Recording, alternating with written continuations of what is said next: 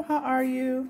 It's Charmaine. I wanted to let you know that Egusi is very nutrient dense. It's full of magnesium, iron, zinc, fiber, and it's a high protein food.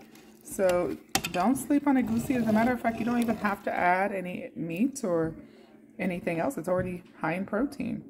So this Egusi, I'm kind of cooking it down for Easter. So I'm keeping some for this week. And then I'm cooking it down for 2 weeks so we can have a good soup. And this is nice because you can meal prep this. If you have for example, a plate where there's 2 sides on your meal prep dish, put this on the bigger side of the meal prep. And then the smaller side, just make an oatmeal fufu. That way you can adhere to a 400 calorie meal. Enjoy!